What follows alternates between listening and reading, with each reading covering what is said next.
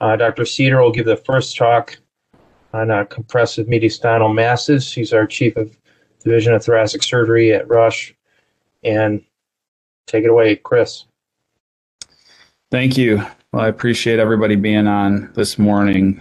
So using the traditional three-compartment classification, the anterior mediastinum in red here contains lymph nodes, internal mammary vessels, and the thymus.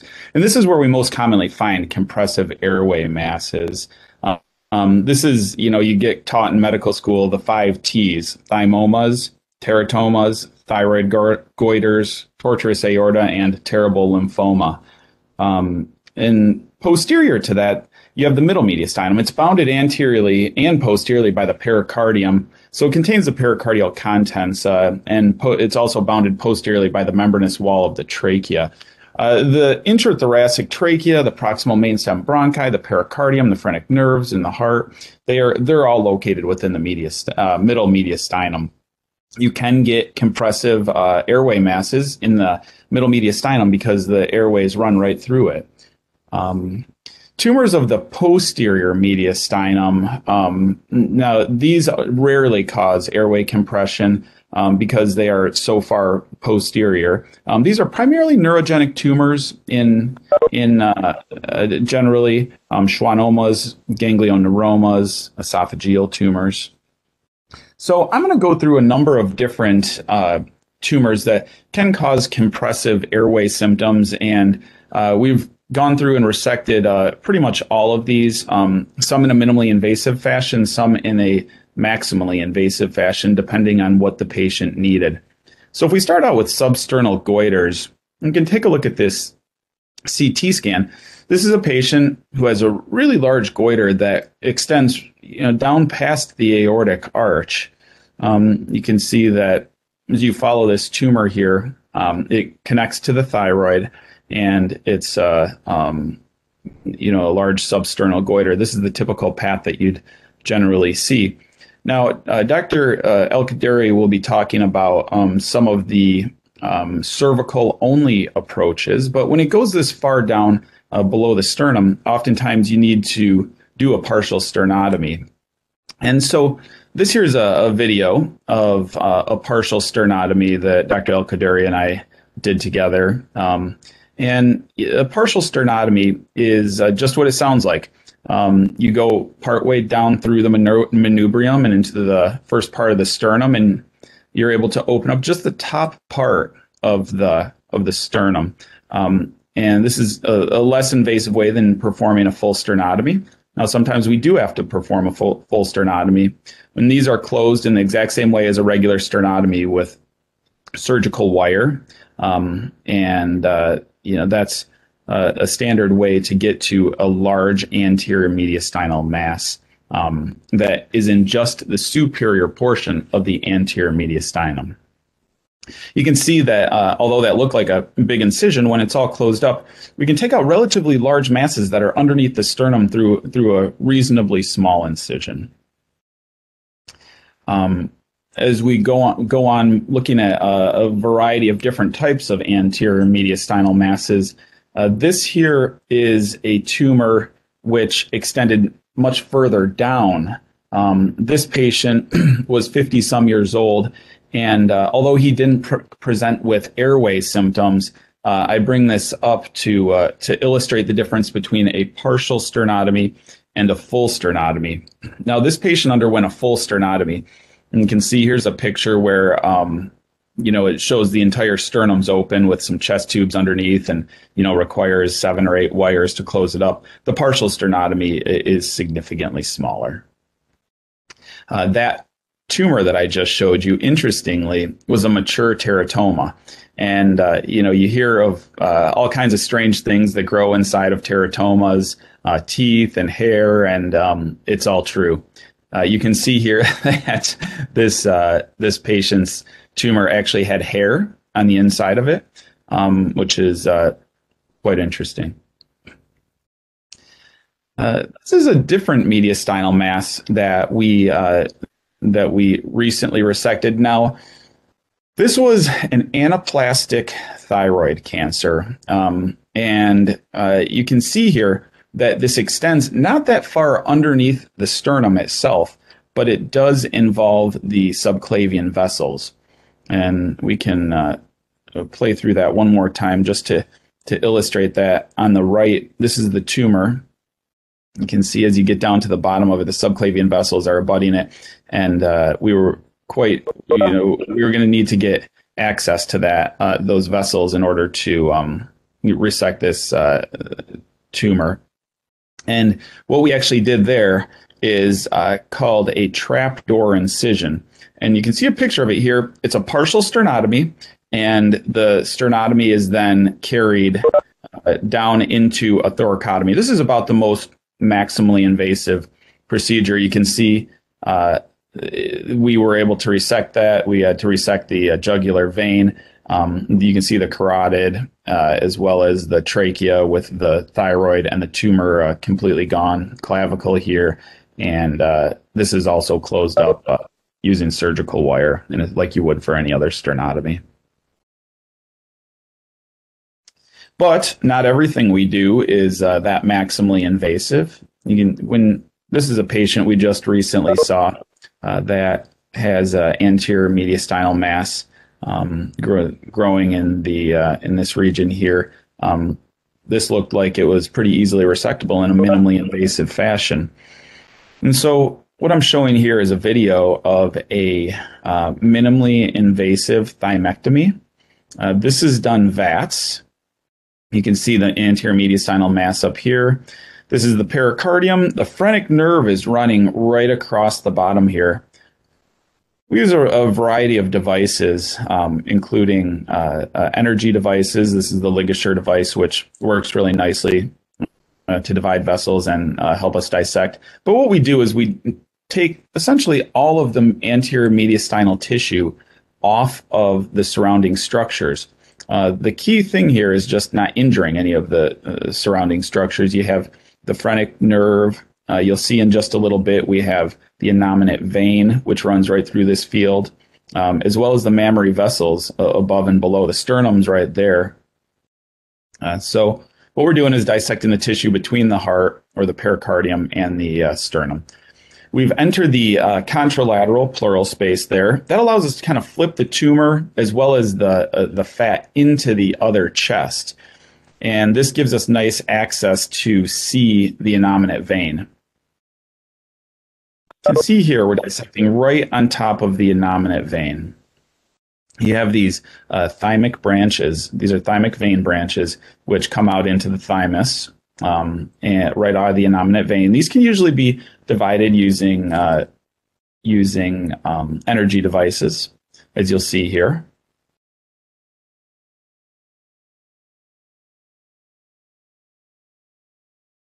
Now, as we are finishing up the operation, we've freed up the vein. We take as well as our thymus and place it into an endo bag, which can be then extracted from the chest. And this patient had a cystic thymoma. So, the range of anterior mediastinal masses that we resect, can require a sternotomy and a clamshell, a partial sternotomy, but most commonly, probably 9 out of 10 times actually, they're resected with either a VATS or a robotic approach. Now, middle mediastinal masses can prove to be quite challenging as well. Now, we recently had a patient present to us as a transfer from an outside hospital with an X-ray that looked like this. We got a CAT scan, and you can see if you follow the trachea down here, there's this tumor that's growing out of the right lung and nearly completely occludes the trachea. And this is the esophagus here. So the trachea itself is nearly occluded. And what we needed to do, our primary goal at this point, was to preserve the airway to the left lung. And so this patient will require further treatment for the cancer that's in their right lung, but in the short term, we needed to preserve the airway to the left. So, as we talked about earlier, extracorporeal membrane oxygenation is a technique that we often use, and we usually use veno-venous. It does not require any anticoagulation, and the machine is quite simple. It pumps the unoxygenated blood out, oxygenates it, and then we put it back into their venous system, so that if their airway does fill with blood as we're working on these tumors, it's not a problem. So this is a rigid bronchoscope and a typical picture of how we set this up. This is a video of us coming down the rigid bronchoscope, and you can see this tumor in the coming right out of the right main stem, and a relatively small opening. We debrided that tumor in the right main stem all the way back until our left main stem was open. You can see there's a little bit of blood in this airway, but you wouldn't want to do this worrying about bleeding. And we then deployed a stent into the left main stem bronchus. You can see that the upper and lower lobe airways are open, and the left main stem bronchus is now at least open for the short term as the patient goes on to radiation and other therapies. I think I just unshared. Well, let me reshare that. All right. So I'd like to thank everyone for being here. We'll have Dr. El Kaduri speak, and then we will answer questions as soon as he's finished up. Thank you. Yes. Great.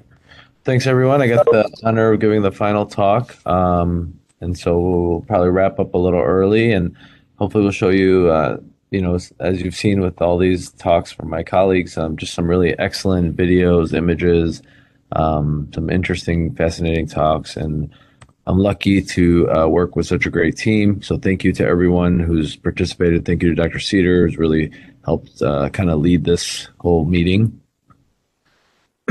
Dr. Lipte and Dr. Stenson for supporting the idea and presenting us with this idea about 6 months ago. So we've talked about thyroid lesions. We've talked about working up nodules, some ways and rationales to why we proceed with biopsies and surgeries. And I'm going to talk to you a little bit about substernal thyroid goiters, which they're commonly referred. This is probably the most extreme example of a substernal lesion, with this mass extending all the way past the aortic arch to overlying the heart. This is a case that was managed by myself and Dr. Cedar several years ago. I will say that this patient was particularly asymptomatic, and this was picked up on imaging. But substernal thyroid lesions, I like to call them, because I think goiter gives the false sense of security that these are all benign. And these lesions tend to grow. They distort the anatomy. They can have impacts on the surrounding vascular tissue. They can impact the laryngopharyngeal region and the tracheoesophageal region. There's really a spectrum of inferior extension. I think it becomes relevant once it's past the lesions are past the clavicle, and really just got to keep in mind that the pathology is variable in these cases. So that was an example of a deep inferior extension. This is an example of a patient that had this palpable neck mass, and you can a little more prominent than you typically expect. And you can take a look at the CT scan, which shows a thyroid lesion starting from the submandibular gland, causing some deviation, mild compression there on the CT scan, and then some very mild extension, to just over the suprasternal area. But you can see that there's this vascular abnormality there, so the thyroid and the aberrant common carotid just kind of looping around. And then this is really the goal of all thyroid surgeries, to get to this point where you have the parathyroid tissue delineated, the inferior thyroid artery nicely delineated there, and then the goiter or lesion delivered, and there's the recurrent nerve being stimulated, and that's kind of where you want to get to with all your thyroid surgery if you made that decision to proceed with surgery. And so substernal goiters, this is first removed back in 1820. There's been a variety of definitions all kind of depicted here. But what's most interesting is that the most simple decision definition is probably the most effective. Is a study that looked at a whole series of cases that were called substernal thyroid lesions, and depending on which definition you used, you can say you have a 3% incidence of these lesions or up to 48%. The real thing is that the clinical definition should be adopted. No one definition was really better per se. And, you know, there are some definitions that may predict a sternotomy. And I think many people think when they think about these type of lesions, they're just thinking, do I have to do a sternotomy or not? And I think there's a lot more to consider. And the idea of doing a sternotomy for these lesions is actually quite rare. And so it shouldn't really define what the lesion is. I think we should be, I think we're starting to get to the point of a better organized kind of idea of evaluating these patients. So in terms of these goiters, they occur about in 1 in 5,000. If you, based on some early population studies, they were found about 1 in 5,000 of patients just based on chest X-ray. Of these lesions, 1% may be heterotopic, which means they just kind of originate in the mediastinum. There's no clear connection coming from the primary thyroid, and the blood supply that's feeding those is a little different. But we have to keep in mind that a natural history of a goiter is to grow, and then this eventually will lead to symptoms. Also, as Dr. Bayani had just depicted with his talk about ultrasounds and needle biopsies, well, depending on the location of these lesions, they may not be amenable to surveillance or monitoring via the traditional routes. And historically, there was always considered to be a fairly high risk of occult cancer. I think as we're reorganizing our understanding of thyroid cancer, some of that is changing. And here's an example of a lesion that does have a connection to the thyroid, but almost you can argue may be heterotopic or clinically heterotopic when you are working on that during surgery. And so taking a look at this scan, you see this large cervical goiter. There's obviously some impact on the airway. It is mildly deviated. There is some significant compression there, but there's also a substernal portion, and you can argue that the substernal portion might not be the main cause of this patient's symptoms, and it's actually the large cervical component. So clinically, a lot of these goiters often are connected with a large cervical component, and so it's important to look at the overall lesion. So here's an example of a 52-year-old gentleman with a BMI of 55 and severe obstructive sleep apnea who came to our team for evaluation of this goiter and potential airway impacts. This patient was having frequent daily symptoms, severe symptoms at night. And, you know, there's some mild compression of the trachea, mild deviation, but certainly on the mild spectrum. When you take a look at this patient's airway, this was the laryngoscopy. So upon inspiration, you can see almost complete obstruction of their upper airway right at the level of the two cords. So this is redundancy here, causing excess tissue with obstruction. And then here's the same patient after having a thyroidectomy, and also here's the same patient. This is a rectal video. Same patient after removal of this thyroid goiter, as well as some mild catheter with Dr. Hussein, and you can see a significant improvement in the airway. And that wasn't even very impressive on CT imaging in terms of deviating and impacting the airway. This is a patient who was 72 who was referred for what was thought to be a vocal cord paralysis and a large thyroid mass. Clinically, that makes us think of aggressive cancer. And so this is the laryngoscopy exam, and I can understand why the physicians that evaluate him were thinking could be a vocal cord paralysis. And what you can see is there's this large obstruction at the posterior pharyngeal wall on the right side.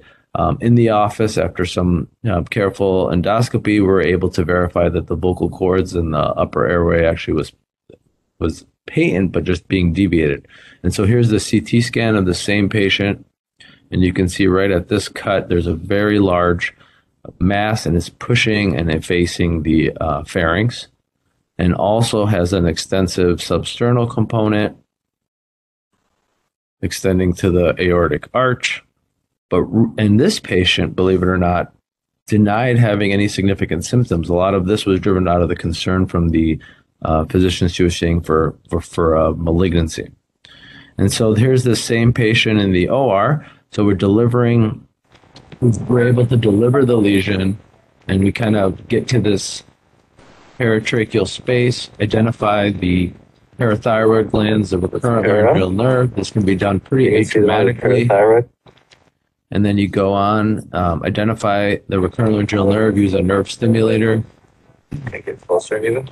There's a variety of ways to stimulate the nerves. There's continuous monitoring, there's intermittent monitoring. And then this is kind of with the end result. The trachea is back in the midline. This is the great vessel on the left side, and just a significant improvement in the contents of the neck. And then you look at this patient's, this is the two sides of the goiter. And here's the scope exam. Here's a before and after, and you can see on the CT, marked improvement in the upper airway, pharynx, all the way down to the trachea. Essentially everything is normal on this post-CT scan.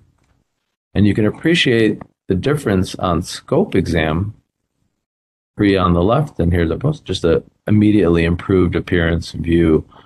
Now, it's interesting because this patient denied having symptoms at first, but after the surgery, noted that her swallowing and sleeping was much better, but she did notice the change in her voice quality, and it's probably related to the resonance and the impact of having that large thyroid pressing on the airway.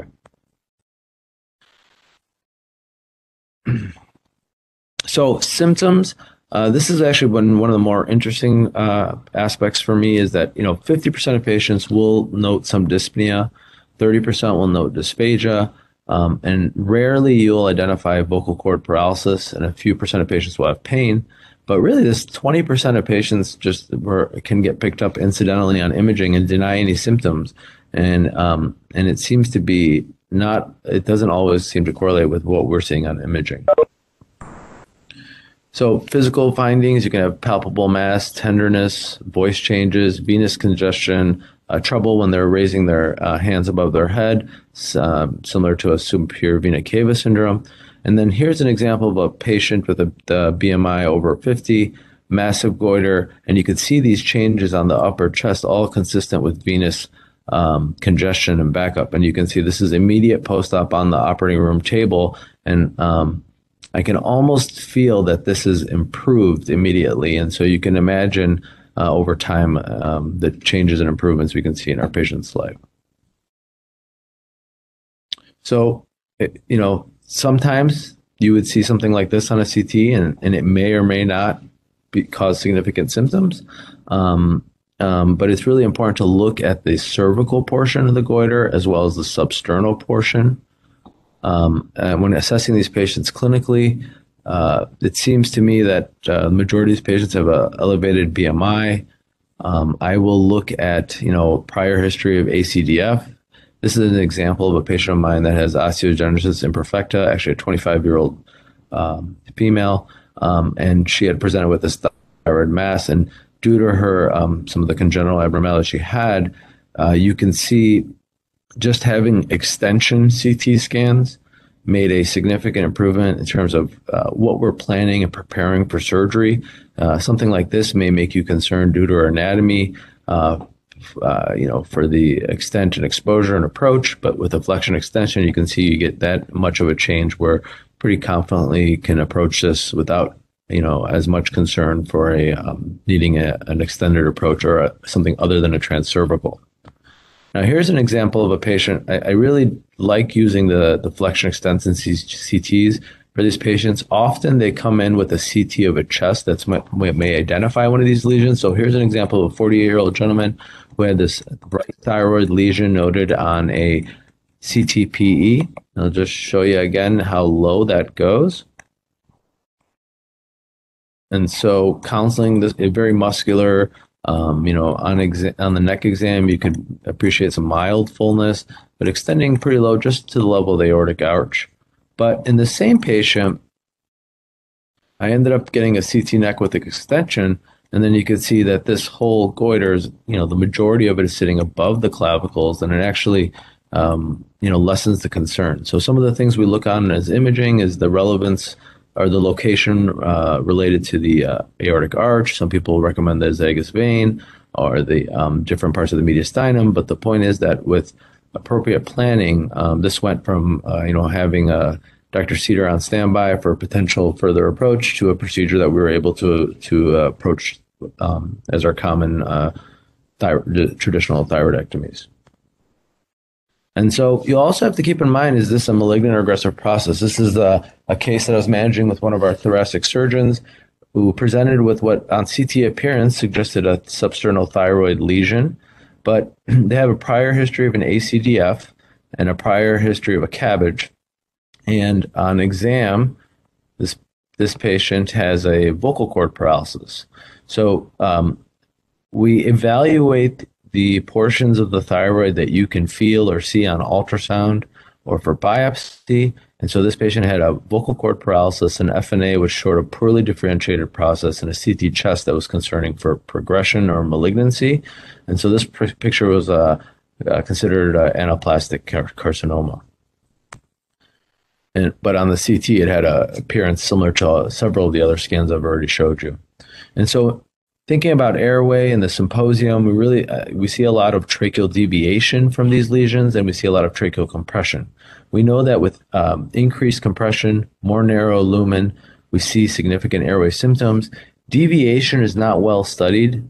Most series suggest that there isn't a clear association with symptoms, but I think that these studies have not had sophisticated testing such as spirometry, pre and post surgery, that might tease out some of the details and changes and improvements we see even for tracheal deviation. And so here's a 26-year-old athlete who presented with pretty significant noisy breathing, consistent with stridor, and was trying to increase his activity level. Had this finding on CT, mild extension just to the sternum, pretty significant tracheal compression. So in the office, I often pass my scopes through the vocal cords to the mid trachea. And so here's an example of this. So normal vocal cord motion. And just after 15 minutes of meeting this patient, I can immediately get a look at their trachea in the office. And so we'll pass through the cords here. We use some extra topical, and we get a view, and you can see this malleable kind of motion from the compression.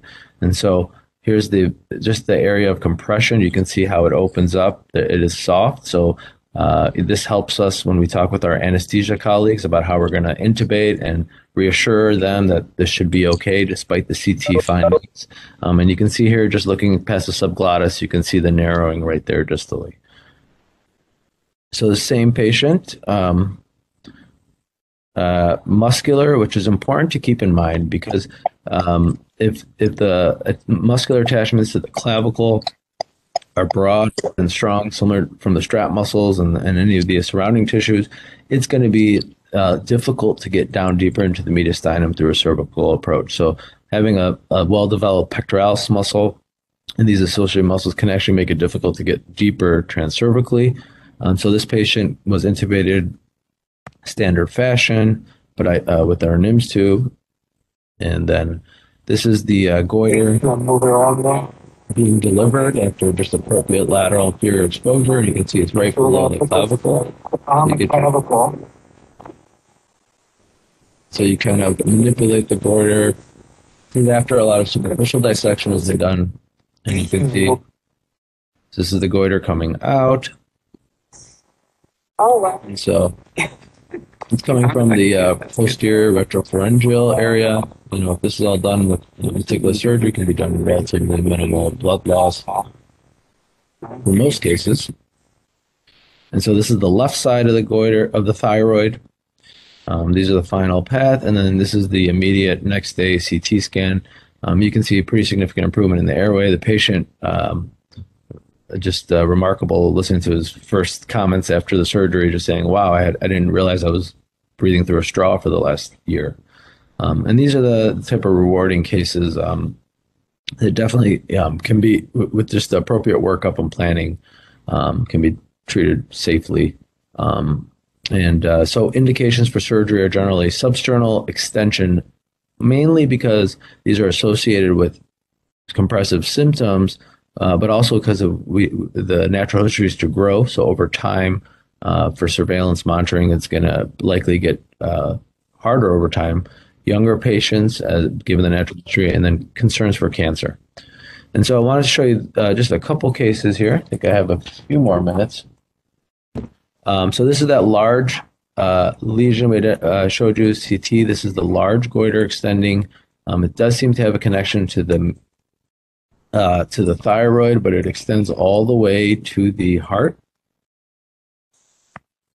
And so this is the way we prep for this patient. If we're thinking that a patient is at real potential of requiring a sternotomy, we plan and prepare for it. I would say that probably happens about 5 to 10% of cases, and the rate of actual sternotomy is about 1 to 2% at most. And so this is the exposure you can get transcervically. You can appreciate the patient's thyroid, you can palpate that, but you can't get anything further here. And so this is the sternotomy. This is the case with myself, Dr. Cedar. And so there's the heart, and the goiter is really extending here. Here's the primary thyroid up here. And so even in a case like this, I will have the discussion preoperatively and postoperatively about, do you need a total thyroidectomy or do you need a partial thyroidectomy? And I will say we usually think of partial thyroidectomies as right or left, but I think of them as also mediastinal.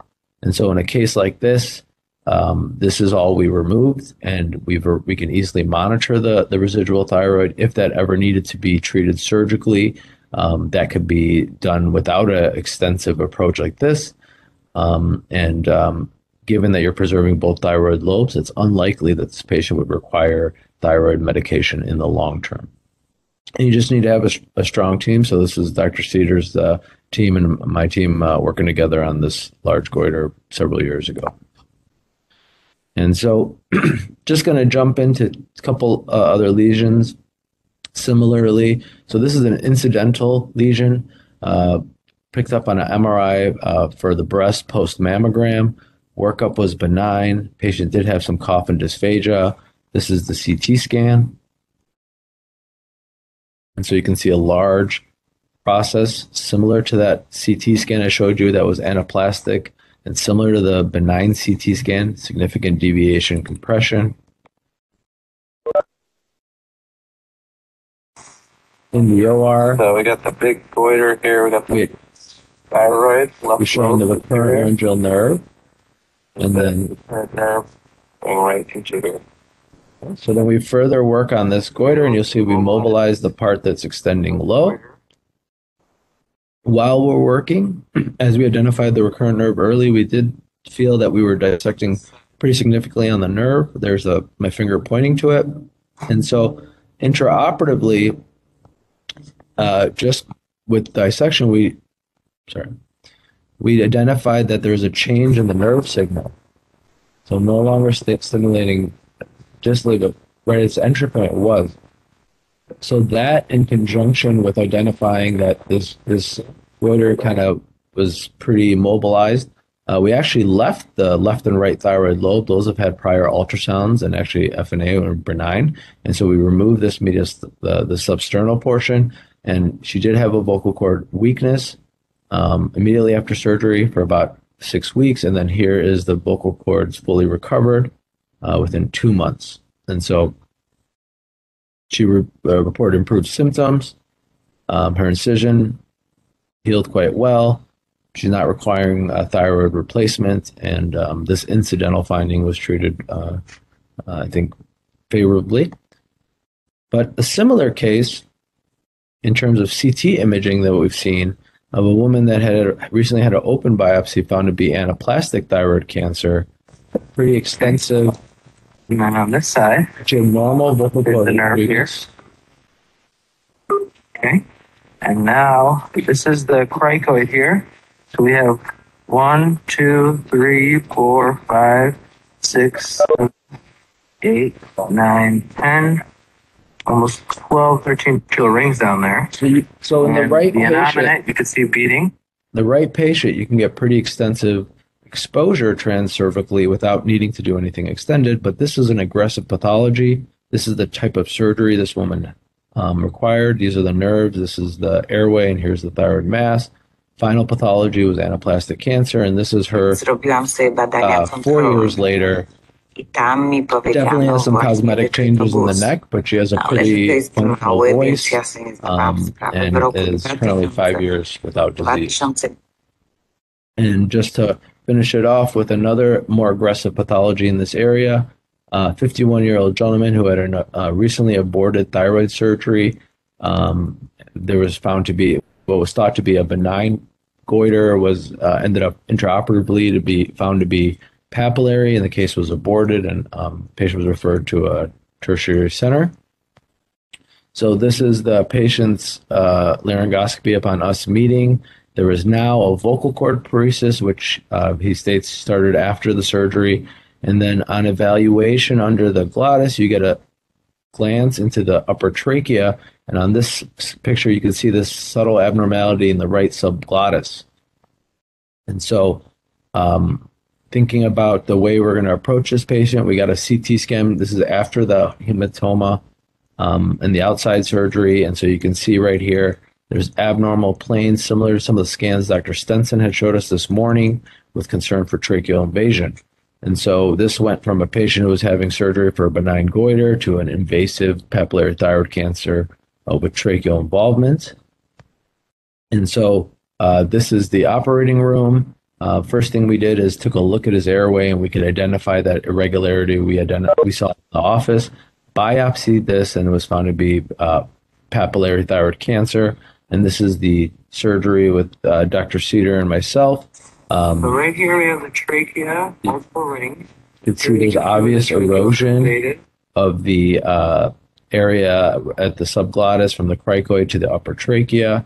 This is the tumor. This is the resection. And so given that he already had a vocal cord paralysis, had an elevated BMI, and we did perform a cricotracheal resection. I did do a small distal tracheostomy.